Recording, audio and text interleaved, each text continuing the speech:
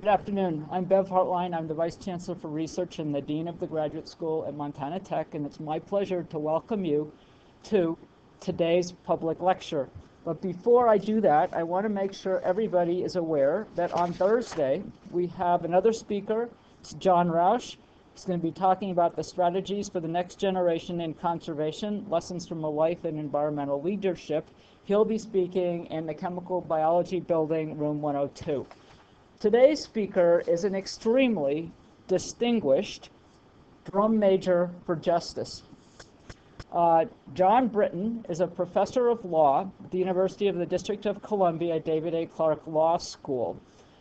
He has served as Dean of the Thurgood Marshall Law School at Texas Southern University, taught at the University of Connecticut's Law School. He was chief counsel for the Lawyers Committee for Civil Rights Under Law, founded by President Kennedy. I believe he has been involved in civil rights, access to education, access to other resources for disadvantaged groups since sometime in the 60s, and an extremely visible and persuasive activist in that regard. I know he was involved in the case that resulted in segregating the Hartford public schools a few years ago, and has been recently one of the key individuals in the Maryland case regarding the access to resources by the historically black colleges from the Maryland state. And over the past few years, there have been a number of very important legal decisions with respect to access to higher education, and it's my pleasure to welcome John C. Britton, Professor of Law, to speak about affirmative action endures 3 decades of challenges, the pursuit of diversity on campus. John. Thank you very much.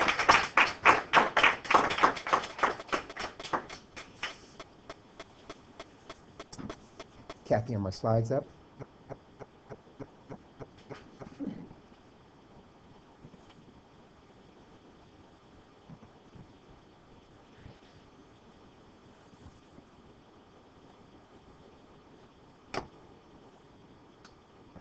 On the monitor for the participants. Okay, also on their desk monitor. And they also on their desk monitor. Oh, yeah. Are they off? Good afternoon, everyone, here at Montana Tech, as well as any others who may join via teleconferencing.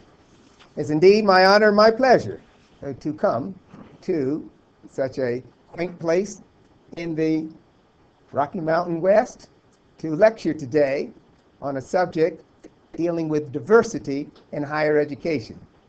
I'm indeed indebted to my wonderful hosts here, Bev Hartline, of course, who needs no introduction, and her husband, Fred, who have treated me with the utmost kindness and generosity in my visit to Butte, Montana. I thank them for inviting me. I'm here to talk to you today about affirmative action. And I'll start off with a quote.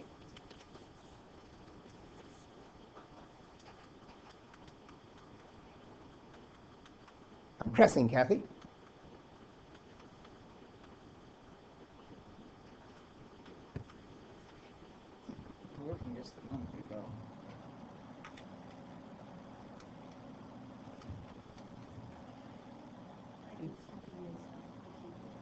Okay. Keyboard's not working either. Everything is frozen. It was working a minute ago. Yeah, it was. That was before you started projecting it. I might have to use this. So. All right. Thank you. I begin with this quote that seems to symbolize the issue that affirmative action is one of the most contentious issues in higher education today. Indeed, in a much broader context, affirmative action as a social issue ranks high with abortions, and the death penalty, and church and state relations. So the lecture today involves the subject of educational policy, constitutionality, and general public perceptions. It's going to stretch from the early 1970s to the present time. And this symbolizes, from the educational standpoint to the ballot box, the bookends of affirmative action. Affirmative action, in terms of a little data, has largely been shaped by the Supreme Court. In these roughly 35 years, indeed 40 years, if you add one case that went to the United States Supreme Court but was not decided because the court said it was moot. Moot is a legal term meaning that by the time the case reaches the court, there's no longer any case of controversy because the student who challenged the affirmative action policy at the University of Washington had graduated. Therefore, there was no challenge to the alleged claim of denial of admission due to improper conduct. In addition, all of the plaintiffs in affirmative action have been white, and they have claimed discrimination in the use of race for the admissions process. All have been filed against traditionally white institutions who defended their policies and indeed vicariously represented the beneficiaries of color in the affirmative action policies.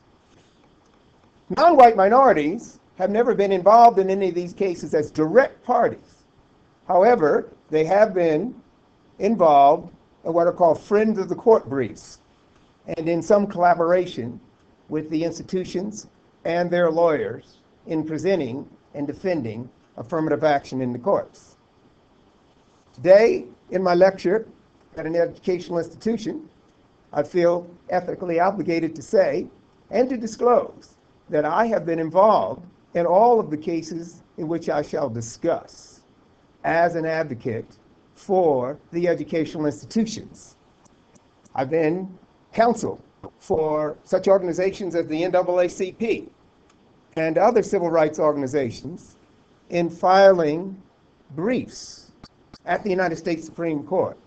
Most recently, when we get to the end of the trilogy of these cases, I was counsel for over 36 legislators who filed a friend of the court brief in the University of Texas at Austin case to explain why the legislature supported the affirmative action policies of the universities in Texas.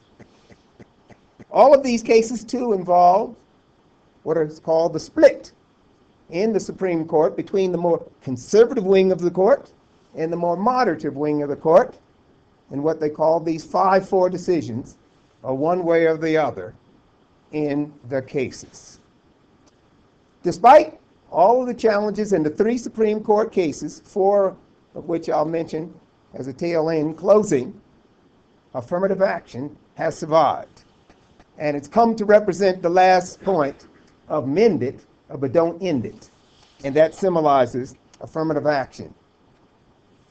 The 3 cases, going back to 1978, have been Bakke versus the Board of Regents, involving the University of California at Davis Medical School, and the use of race in a way that's no longer proper.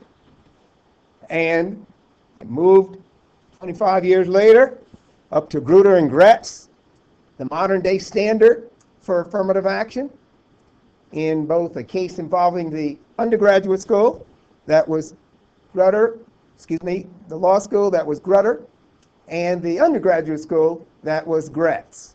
The Supreme Court upheld the Grutter law school model and struck down the Gratz undergraduate model, as I shall explain. And then more recently, we have the University of Texas at Austin case, a decision in 2013 by the Supreme Court, which is really going to be called a non-decision or a technical decision. These are the policies involved in the subject of affirmative action in universities' mission. One is the use of race-sensitive admissions to increase diversity for sound educational reasons. That sound educational reason both has constitutional implications as well as educational implications. The university, though, in terms of the third bullet point, is exercising what is known as its academic freedom rights to determine what is a sound education to educate the students. And across the nation, universities have determined that racial and ethnic diversity is essential to providing a sound educational program.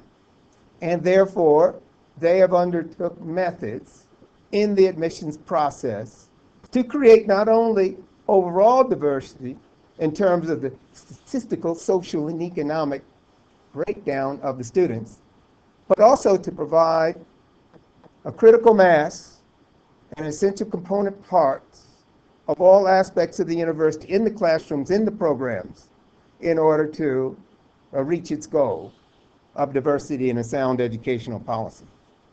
And in the middle one, the courts have determined that the use of race in college admissions meets one of the two standards I shall describe of a compelling state interest. In the first one, way back in 1978, as some biographical backdrop, I was an attorney, practicing law privately in San Francisco, California. I come to California from Mississippi, where the first 4 years of my practice from graduating in law school was in civil rights. When I got to California, I wanted to be one of the $1 Million Roundtable members of the tort bar. But my civil rights followed me, and I became involved, again from the outside, with many advocacy groups, and working closely with the council and with the administration of the University of California at Davis and their whole system in defending affirmative action. The 1978 decision was a very unique, what is called 4-1-4 decision, with Justice Lewis Powell leading 3 other justices in striking down the University of California affirmative action system at Davis Medical School. Nevertheless, in the judgment, which says who wins and who loses, he voted with the majority to strike down the program. But he sided with the dissenters in agreeing that race could be used in a different fashion in affirmative action. And reaching out of whole cloth in the sky, which is highly unusual in the litigation process, where the parties never briefed the issue, never discussed the issue, never knew about the issue, he found that Harvard's plan in affirmative action that took into account race along with many other factors was reasonable. And therefore, the decision led to a slight 5-4 majority that while the plan at Davis was unconstitutional, the practice of using race was constitutional, and that lasted for the next 25 years and was often cited.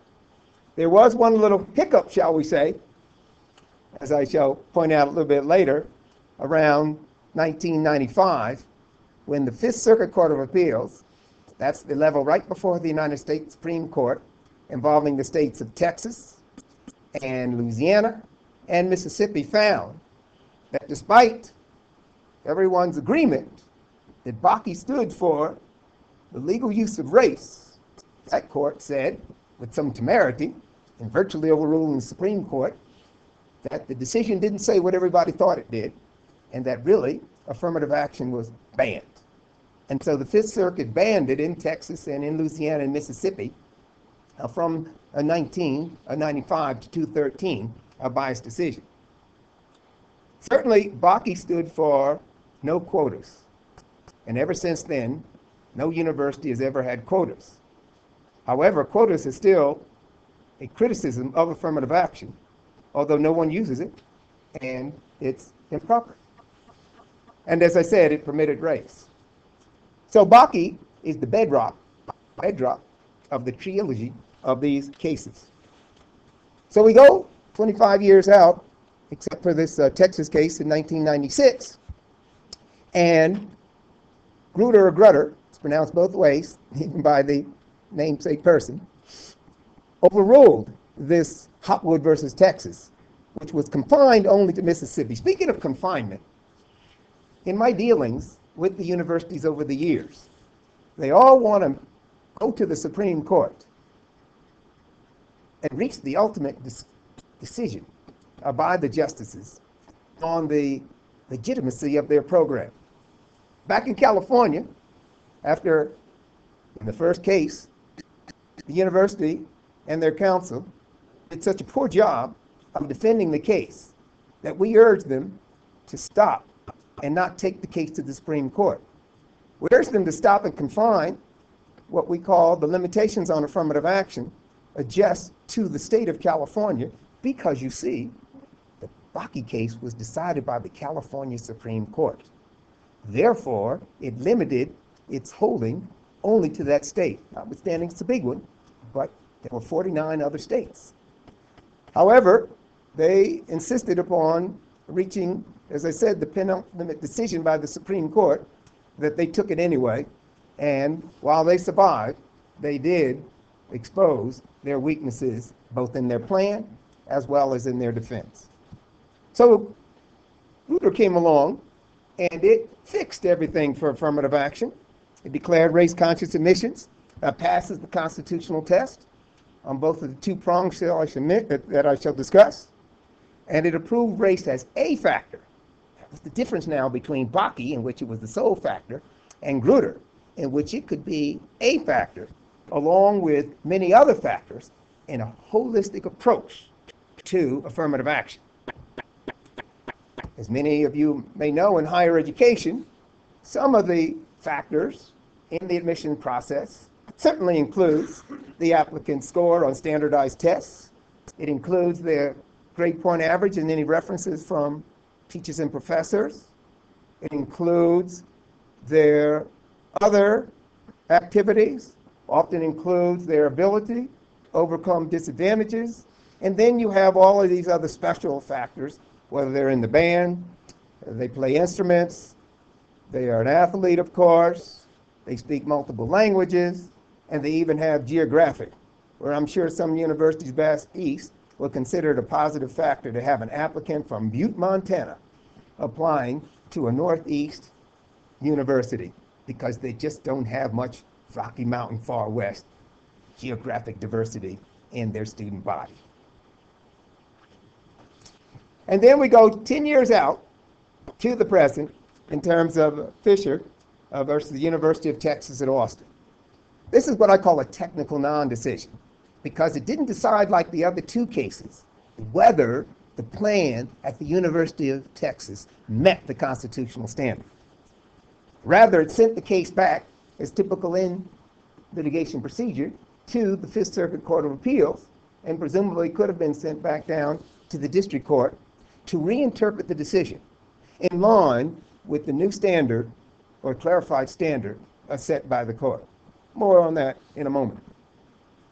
Nevertheless, it upheld the basic constitutional test that when the government seeks to use race, since race has been used in such an evil fashion in the past, that the government agency must satisfy what is called the first prong of the strict scrutiny test, that the government is involved in a compelling state interest. And secondly, the government must show that it is using the least restrictive means. Restrictive in the sense that it has the least impact upon one group of persons. This is also translated into the question of whether the government has any race-neutral means in order to achieve diversity. There are a number of race-neutral means that I shall mention.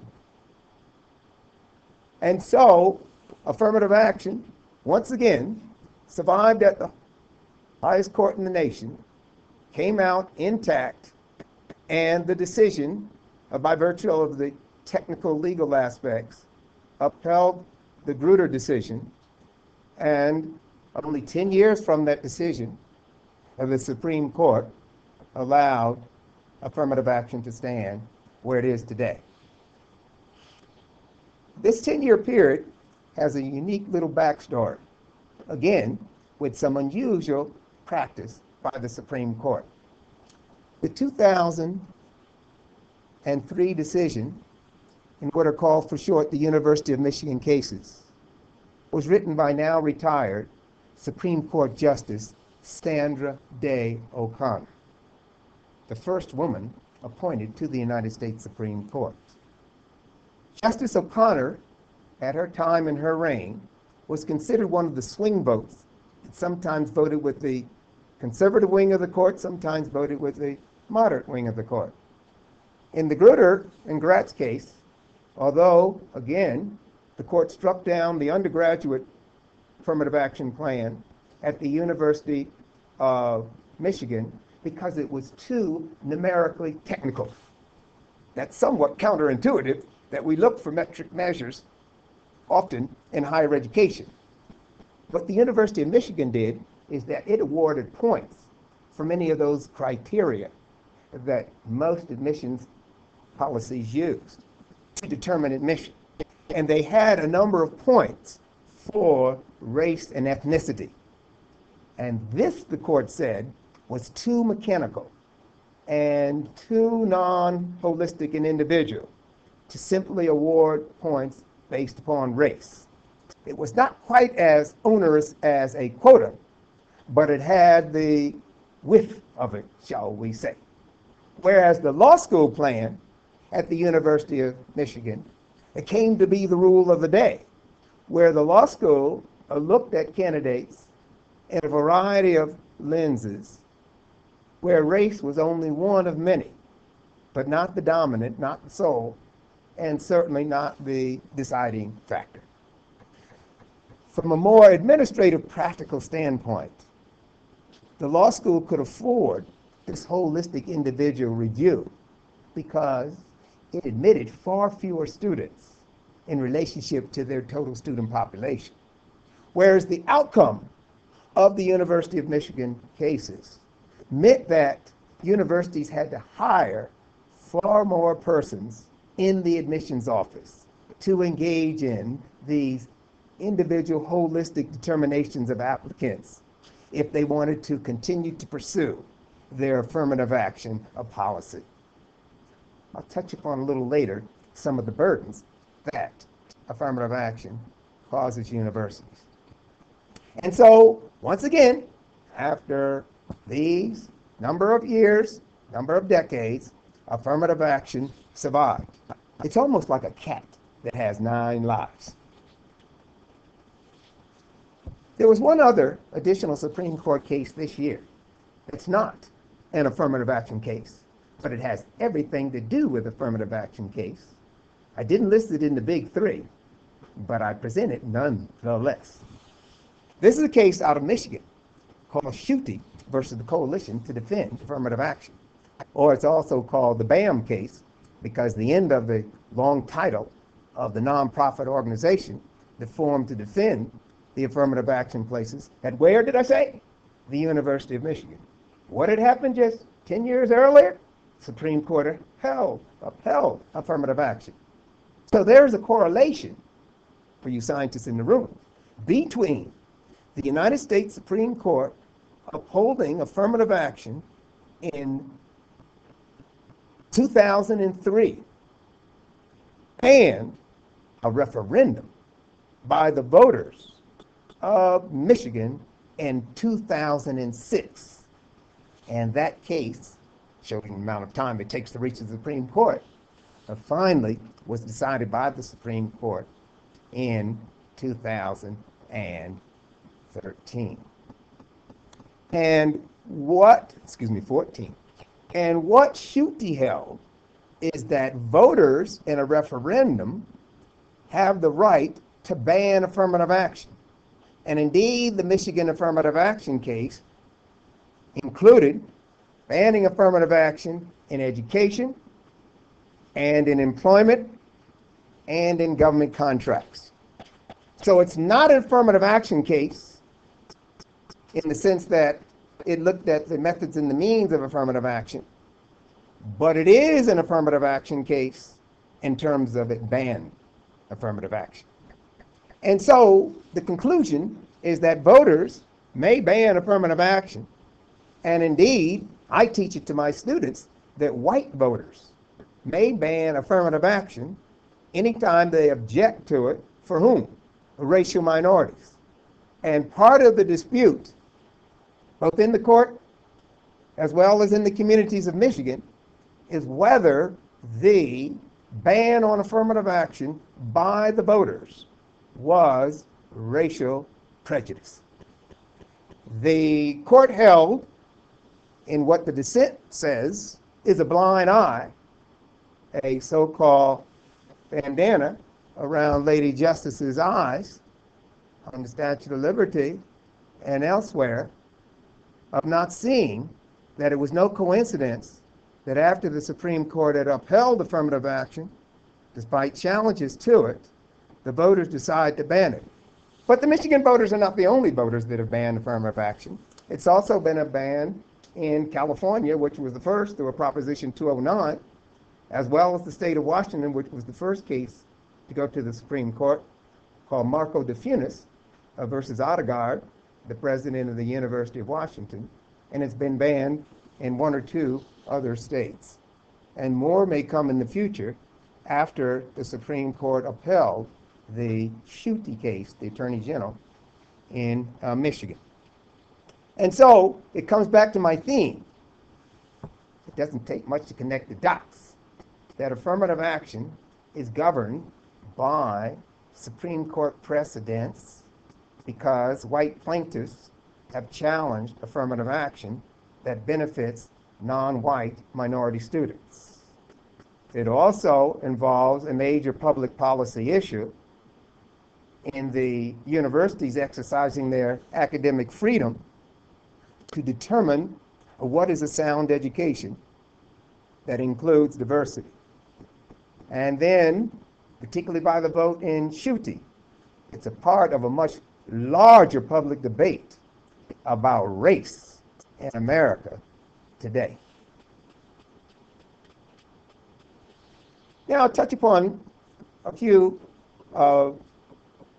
just a couple of dimensions to look at the future of affirmative action. One of the side stories I was going to tell you is that in 2003, when Justice Sandra Day O'Connor decided the case and wrote the opinion for the majority of justices,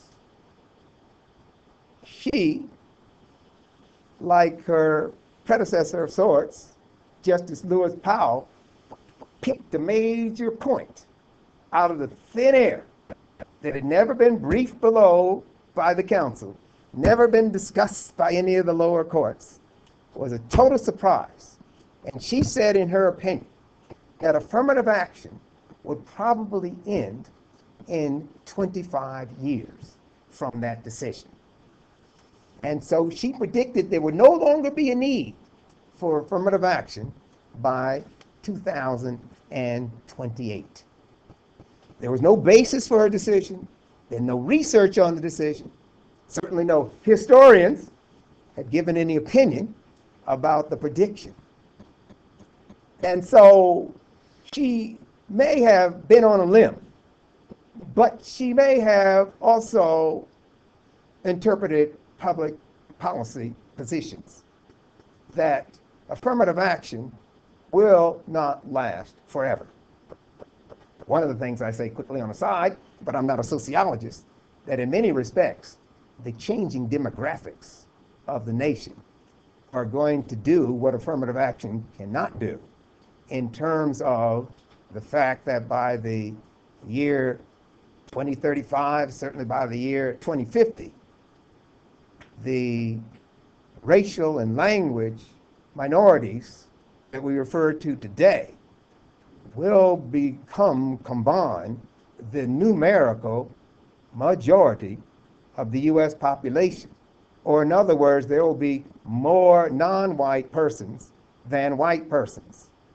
And several data points in the last several years seems to reaffirm that, in terms of the fact that just a year ago, more non-white babies were born than white babies.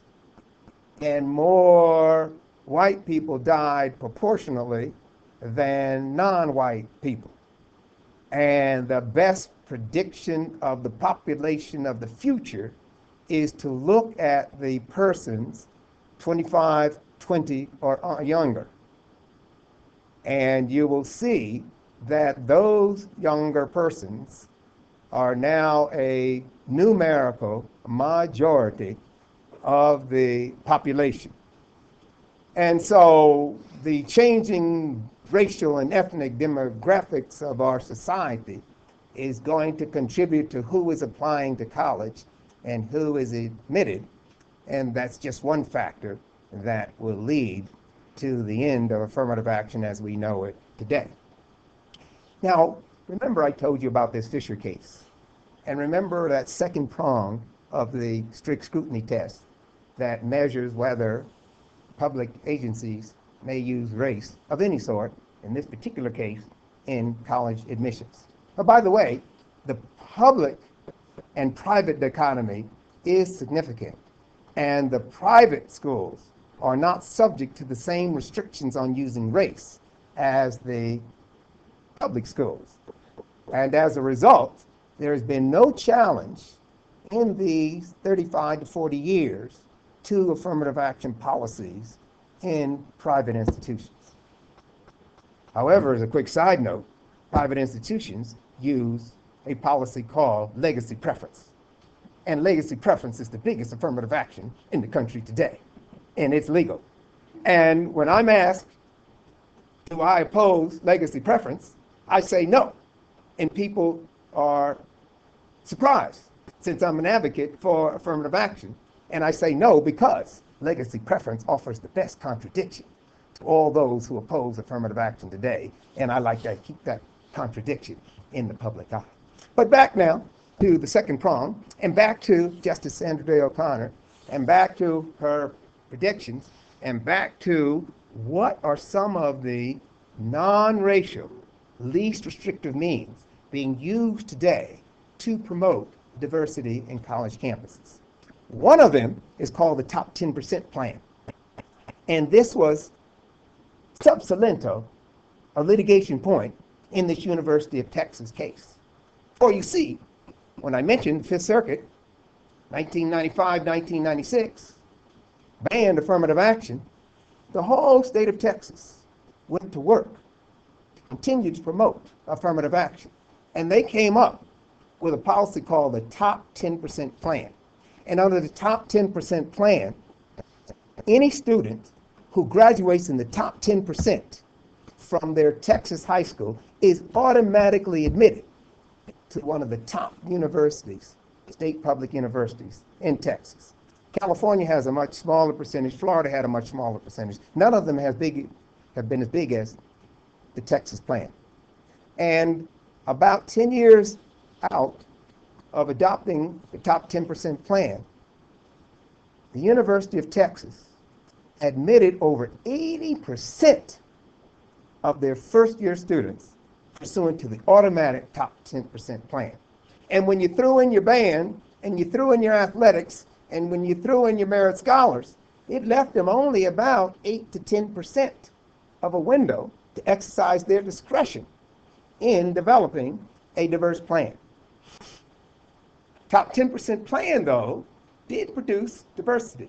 Not quite as high as race-sensitive diversity, but nevertheless, and as Justice Ruth Bader Ginsburg pointed out in her dissent in the Fisher case, the success of the top 10% plan depends upon the racial segregation in the high schools, where the students in high schools in virtually all segregated school districts are all going to be top 10 percenters.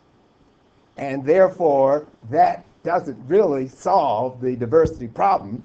And indeed, it exacerbates it by utilizing it to determine college admissions.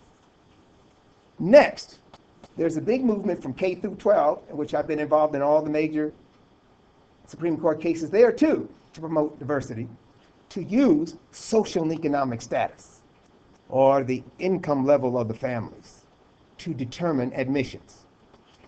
The social and economic status criterion for admissions is virtually immune from constitutional challenge because it doesn't deal with race. Race is the only suspect classification, not poverty and class and social income status. The question is whether social income status-based admissions produces as much diversity as race-conscious admissions. The general conclusion is that it's better than no race-conscious, race-sensitive admissions, but it doesn't produce as much. It produces a different kind. We could go into more details on what that means. But suffice it to say, the top 10% plan and the social and economic status criterion for admission are well accepted now, race-neutral plans. And the question becomes whether a university has to test it and try it to see if it produces as much diversity as they want, or can they make a survey of it and study it and decide. When the University of Texas case was sent back to the Fifth Circuit just ruled this summer, and it once again upheld the University of Texas plan. Time doesn't permit me to go into the details of it, but it was a very sophisticated plan that looked at critical mass throughout the entire university, looked at the use of race in a rather sophisticated set of metrics that the University of Texas learned, and it found that it even satisfied the Supreme Court's new clarification of that second prong of the strict scrutiny test, where in short, Texas doesn't have to try it first and see how it works. Texas can make an assessment based upon a number of predictive factors and reach a conclusion.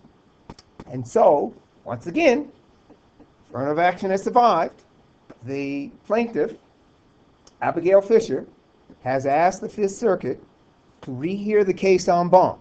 That means these courts of appeals have 9, 10, 11, 12, 13, 22 justices on the courts of appeals, depending upon its size.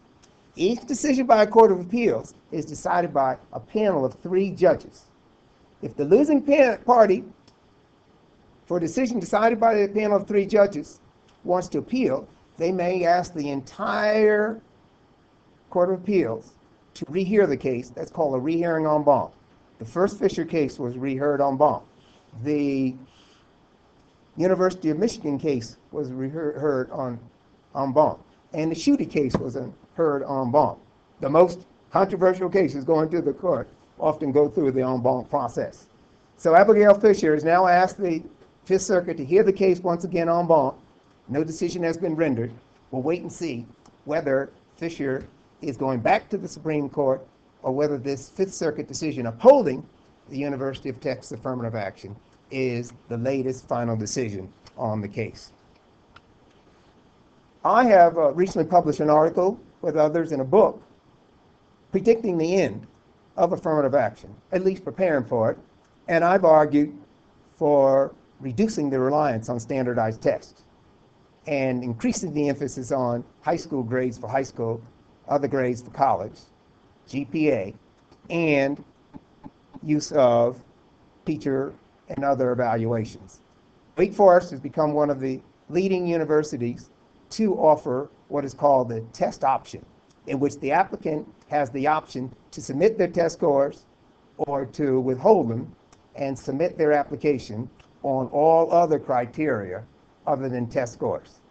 And the studies by Wake Forest have concluded that there is no significant difference between the students admitted without the tests and the students who have been admitted with the tests, and other universities are at least moving toward pilot projects to measure that experience. The med schools, with a number of significant ones, including your select ones, have long abandoned the MCAT, the medical aptitude test, and have accepted students based upon their grade point averages and other criteria. Lastly, I think the question of affirmative action is bound up in this closing statement by Ruth Bader Ginsburg, and this is the only slide I'll read to you. The way to stop discriminating on the basis of race is to speak openly and candidly on the subject of race, and not to apply the Constitution, with eyes open to the unfortunate effects of centuries of racial discrimination. As members of the judiciary tasked with intervening to carry out the guarantee of equal protection, we ought not to sit back and wish away, rather than confront the racial inequality that exists in our society. It is this view that works harm by perpetuating the facile notion that what makes race matter is acknowledging the simple truth that race does matter.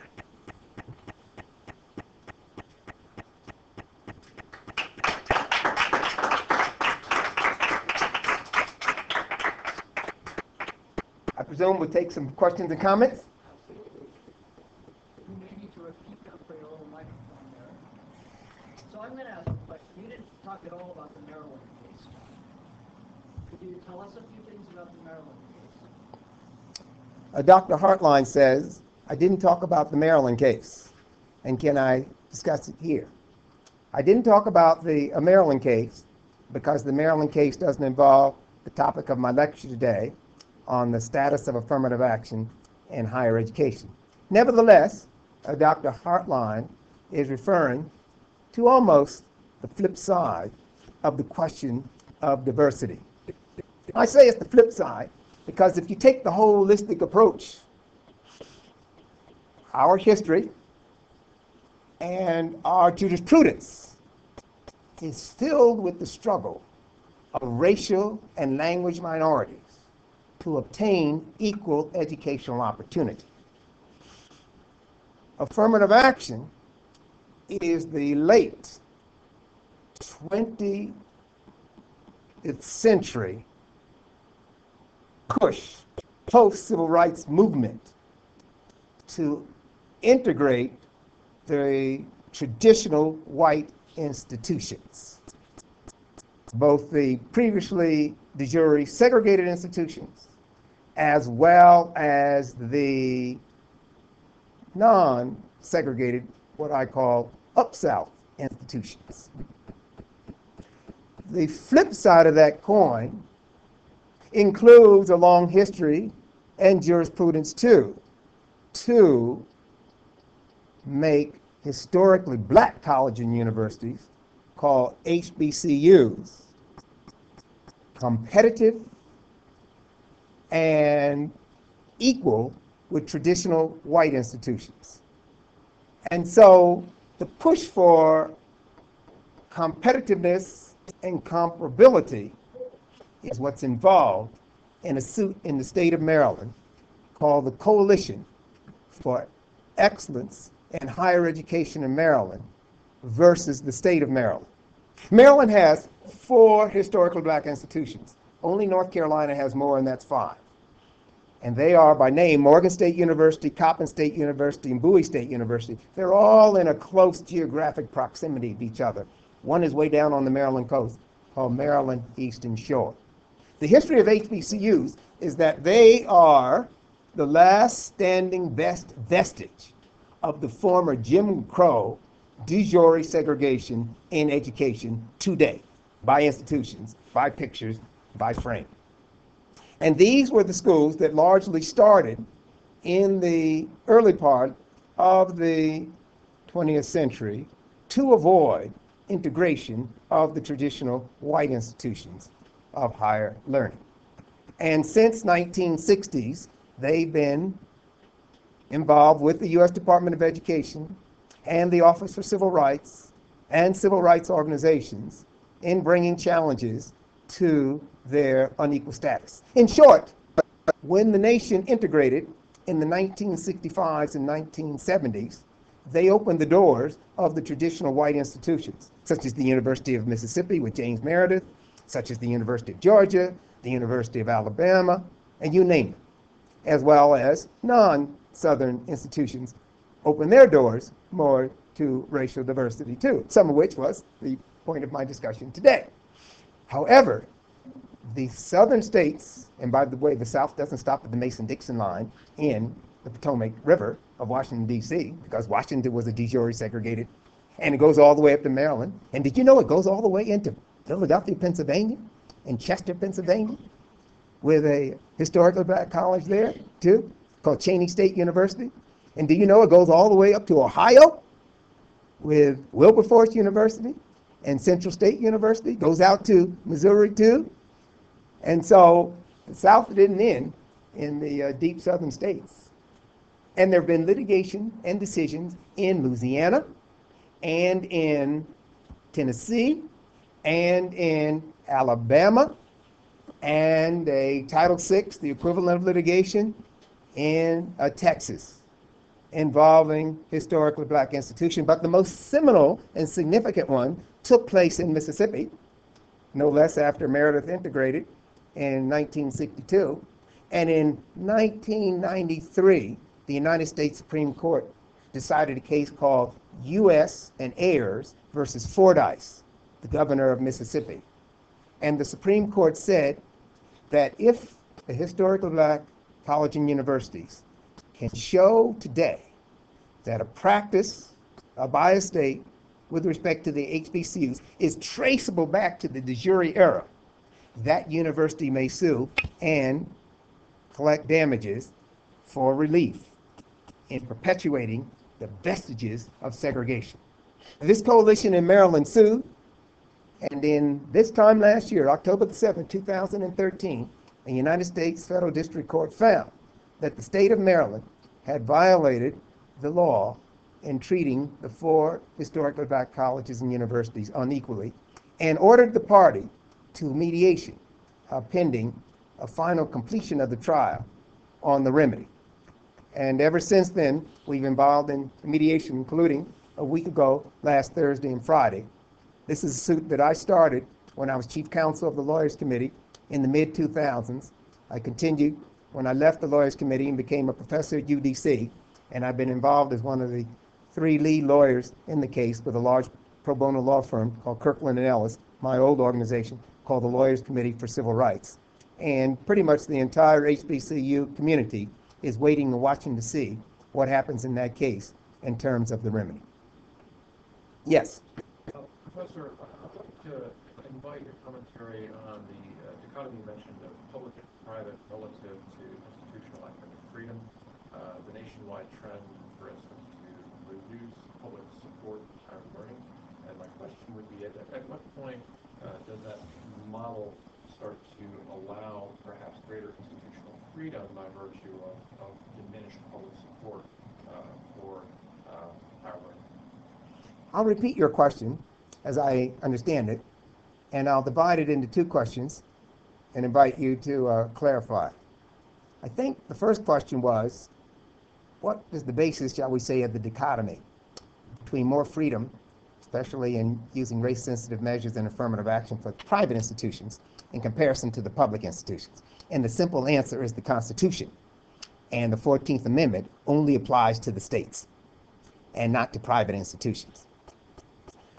Although the states are subject to general equal protection principles under a part of the 1964 Civil Rights Act called Title VI, which says that no institution, educational or otherwise, that receives federal funds may engage in discrimination. And that's the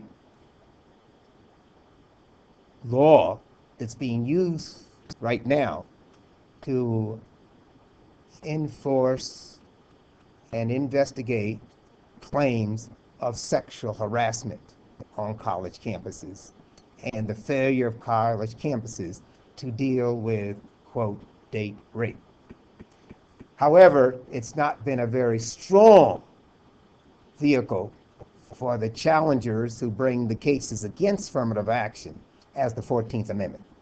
Now, the second part of your question, which I'm not sure I can really answer, is whether there's any correlation in that in what is known today as the privatization of state institutions by the state reducing its financial appropriations for public education while giving public education institutions more discretion and power to raise tuition and to raise fees and put the burden on the state students in particular for attending state public supported institutions.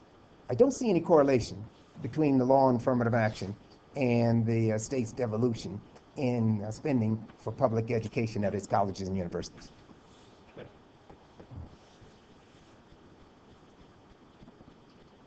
Yes, Chris. I don't, correct me if I'm wrong on this, but I was trying to remember, I think I read this way back when the law letter decision was decided in 2003, but you mentioned the 25-year, so I'm going to kind of coming up with it. I thought I read an article back then that she just pulled that up because it had been 25 years since backing, and she said affirmative action was still needed in society, and she said maybe only another 25 years. You're quite right. That's what I would call extreme public speculation without any kind of substantial base, and it's probably more of commentators' interpretation of what O'Connor allegedly said than any possible reasons why she picked it up out of the sky. But certainly, it had been, as I said, 25 years from Bakke to Grutter, Bollinger, and University of Michigan. And so it leads to more lore, perhaps, than reality, that it would take another 25 years in order to complete the goal of diversifying higher education with race-sensitive admissions policies. Yeah, I never sure she there actually was quoted as actually saying that or not. It was more of just possible things. Yes. Yes, Beverly. So, in this, I don't know, 30 years of litigation with respect to affirmative action and access to higher education, you must have had extensive interactions with a large range of interesting characters on both sides. I was wondering if you could pick out of this history, your own personal history in a way, some anecdote that gives us who are, I think, all non-lawyers in this room, a little bit of insight into some of the personalities and the give and take that prevails in these kinds of situations. Beverly asked, in this 3-decade-plus trek, do I have any personal stories in the quest for equal access to higher education? I'll give you two. Number one, in the recent 2 years, going back to 2012, as the Texas Fisher case was working its way to the Supreme Court, an interesting development climaxed.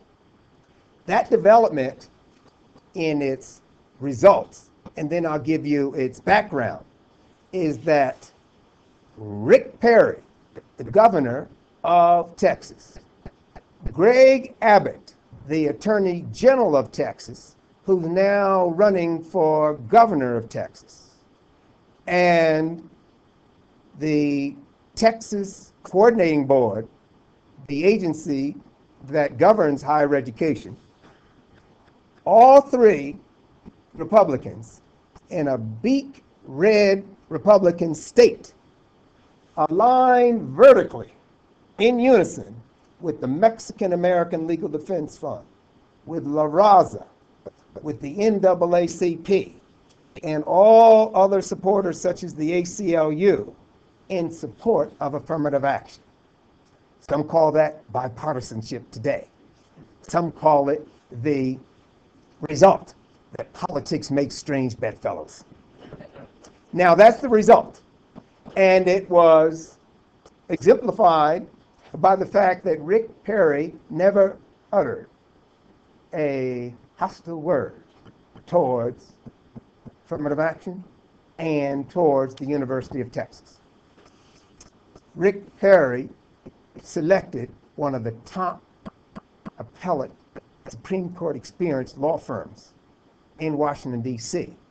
to defend the University of Texas's plan. Now you might ask why. When Texas adopted the top 10% plan, there was an unintended consequence.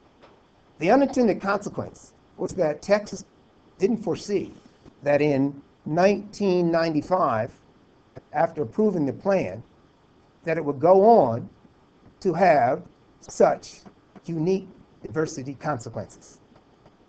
The unique diversity consequences is that in a taste testing sense, metaphor, white students in certain pockets of Texas that had never tasted the sweetness of sending their high school graduates to the famed University of Texas, all of a sudden began to accumulate a percentage of admissions over the years through the top 10% plan.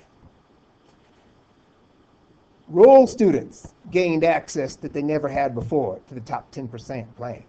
Lower income persons, particularly white persons, never gained access to the top, to admissions to the University of Texas, but for the top 10% plan, included Texas A&M too. And so, as I told you before, from the mid-1980s up to the mid-2007s, from the mid-1990s to the first decade of the 2000s, the number of top 10% admits rose to 80%. So the University of Texas persuaded the legislative powers to vote on a bill to repeal the top 10% plan. And since 2003, in the Michigan cases, they could go back to conventional affirmative action plans under the circumscribed provisions of the Michigan cases with the holistic approach and race being one factor. They said there was no need for the top 10% plan. They could not have imagined the kind of protest that's going on in Hong Kong right now of demonstrators coming out of a multiracial, multi-ethnic, multi-jurisdictional, urban, rural, rich, poor, white, black, Latino, Asian, to support the top 10% plan because they all had a vested interest in it. And the legislature voted to uphold the top 10% plan. So in some sense, when you come up to 2012 and you see that unison between Rick Perry and his administration all the way down to the Civil Rights Organization, you can understand the role that the top 10% plan was playing in this case. Now technically, and perhaps as a strategic mistake, Fisher's attorney, although they were challenging the top 10% all along, saying it was too autocratic, it was too automatic, violated the Michigan cases and so forth, conceded at oral argument that it was not attacking the top 10% plan. So the top 10% plan did not come down in any official decision by the Supreme Court, except mainly for Justice Ruth Bader Ginsburg, who said quite bluntly, let's rip the sheets off of this bed and let's say that this is about race and that it is about the 10% plan and it is about the segregation in the high schools. And while the Supreme Court said it's not deciding the case on race, Justice Ginsburg said it should be decided on race and should be decided on this is the proper way to use race in order to overcome the history of segregation and inequality and lack of opportunity in Texas. And let's be frank about it. And so that's a strange bedfellow story. The next little story I'll tell you about the fight for affirmative action comes out of my involvement in public policy advocacy to defeat the Michigan Proposition 1, that number 1, that passed to become the ban on affirmative action. In all of the post vote analysis, where the overwhelming number of white voters voted in favor of the initiative referendum to make a constitutional amendment to ban the use of race in education, employment, and in government contracts. Surprisingly, a majority of white women voted for the measure. White women have been the largest beneficiaries of diversity in government contracts. White women have benefited from diversity in government employment. So the question is, why would white women vote, at least against the interests of many of them, in government contracts and employment? And the surveys, to the extent that they can be relied on, found that white women weren't voting for themselves. They were voting for their children. And they were voting to give their children a leg up in admissions to the University of Michigan and Michigan State and other Michigan public universities without what they felt was competition from non-whites. And when you dig deeper into that layer, they were voting mainly for their white boys because their white girls do not suffer in the underrepresentation of admission to Michigan universities. So they were giving their white boys, who face more competition for admission, that leg up and that advantage. I thought that was an interesting aspect of the fight for or against affirmative action. Will there be more questions? Thank